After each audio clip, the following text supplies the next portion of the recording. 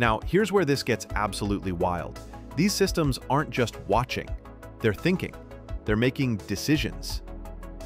Picture this. A hurricane hits, streets are flooding.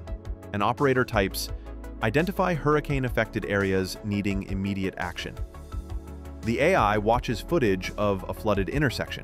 In real time, you see it thinking.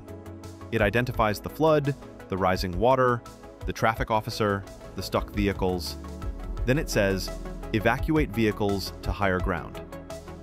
This is AI reasoning through a crisis and telling humans what to do.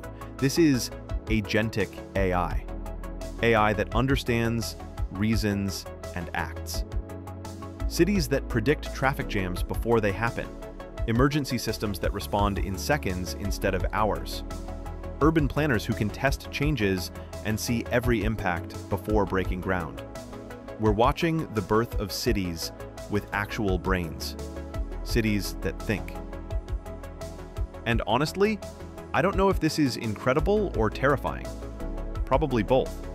But the future of cities is being rewritten right now, and most people have no idea.